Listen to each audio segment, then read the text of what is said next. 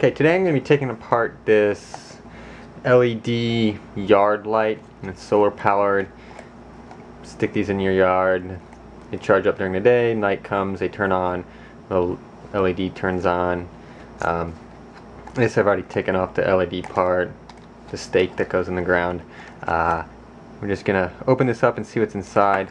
I'm hoping to be able to use the circuitry inside.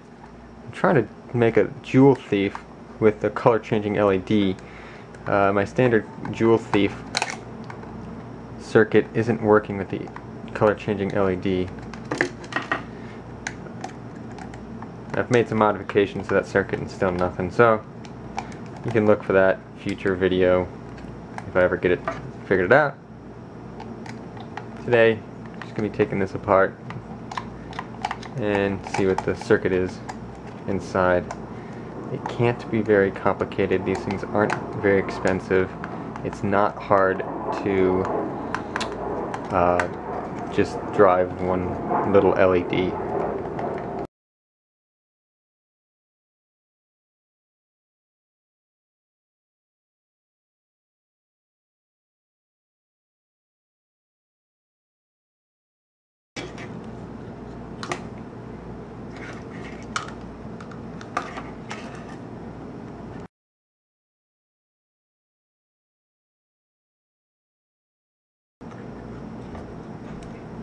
This one has an on-off switch.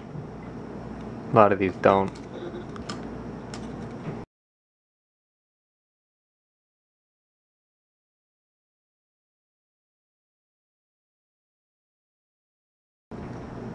Okay, here's the circuit. We got a rechargeable battery, nickel metal halide.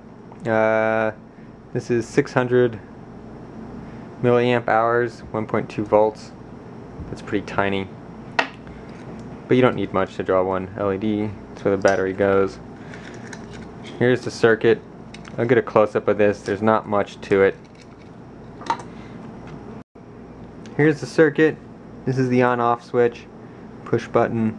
There is a little cap, 104. There's a little diode. And there's what looks to be a resistor, but I bet it's not. I bet it's a little induction coil.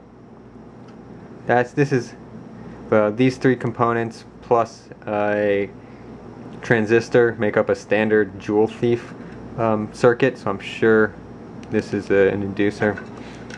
On the back side, epoxied over something is, I don't know what. It's probably just a transistor.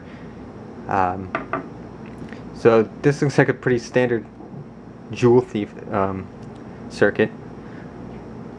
So that's all that's inside, but you know, you could use that for something. The solar cell, you can use this as just a jewel thief. I'm probably going to try to hook this up to my color changing LED and see if I can't make it work.